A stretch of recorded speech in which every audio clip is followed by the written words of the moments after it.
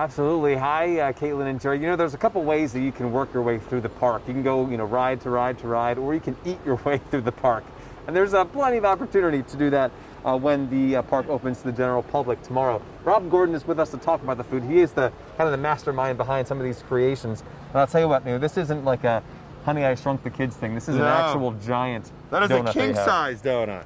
Right, because of course we have our flagship king-size shakes that we're doing featuring Candemonium here, the brand new coaster that we opened here in 2020.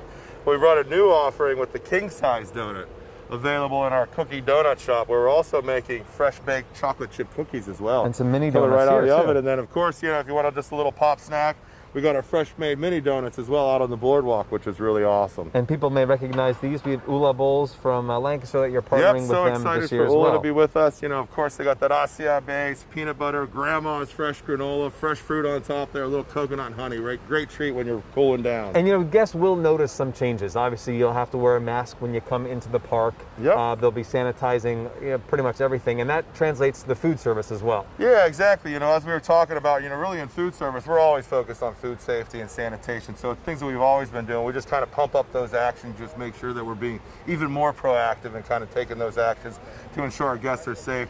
We're definitely taking, actions where we have our condiments that we're handing out. Now that's a little bit of a change there.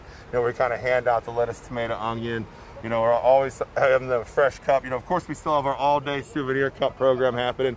Get that great value, but instead of having it fill into that cup, we'll give you a paper cup just to make sure that everything's going as it should. Sure.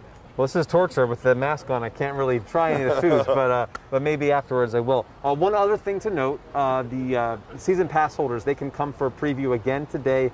General admission for the public is tomorrow, and no matter what, you do have to reserve your spot before you come to the park, because they are kind of keeping a control on the number of people that can be in the park at any one time. So you go to Hersheypark.com to reserve your spot before you come.